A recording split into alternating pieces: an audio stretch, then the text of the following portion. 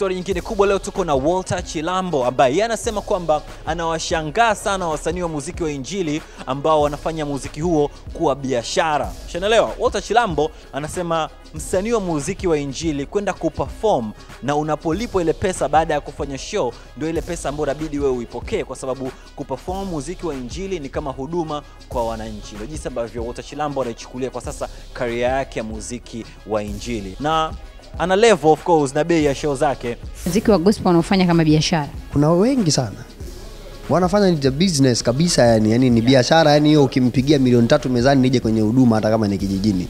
Wapo wengi. Yeah. Ni sahihi kwa msanii kufanya huduma kama hiyo ya Mungu kama biashara?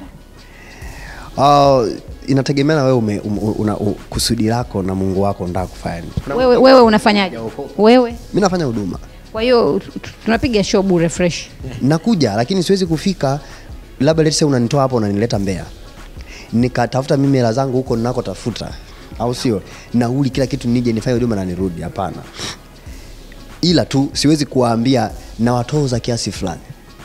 Au labda bana mimi bila kiasi fulani siwezi kuja huko.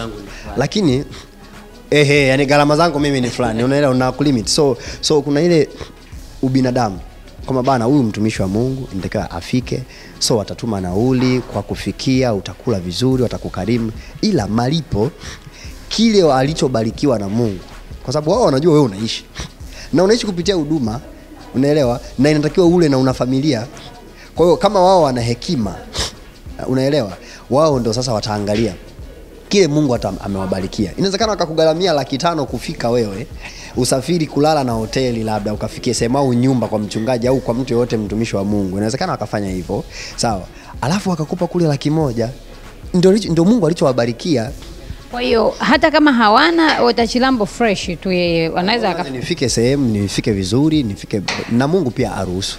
Unafanya show fresh. Kwa sababu si kila madhabahu ni ya kupanda kwenda kufanya huduma tu. Lakini Mungu akiruhusu unafanya fresh bure. Nafanya vizuri na nimefanya nyingi tu ambazo hakuna mtu aliyeambiwa hii kitu ikiruka niliowatoza fedha waandike pale kitu. Waandike comment. Kama kuna mtu niliwahi mwambia ninakutoza fedha kiasi fulani. Show zako unafanya wenyewe wanakuita, wanakuhudumia. Na ninakwenda na ninaenda sehemu nyingi.